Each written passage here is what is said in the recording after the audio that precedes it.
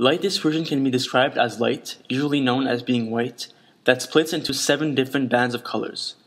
This behavior of light can be explained via the wave model. Those colors are the components of light and they form what we call a spectrum.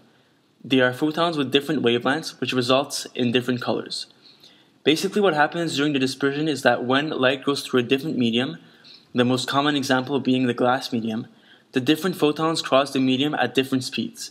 The photon with the biggest wavelength, the red photon in light, will be deviated or refracted the least since its speed is bigger, and therefore will appear at the top of the spectrum.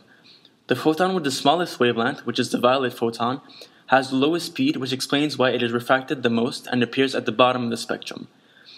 In sum, when light goes through a different medium, the different frequencies of photon that form light are refracted at different angles, which allows the naked eye to perceive the spectrum.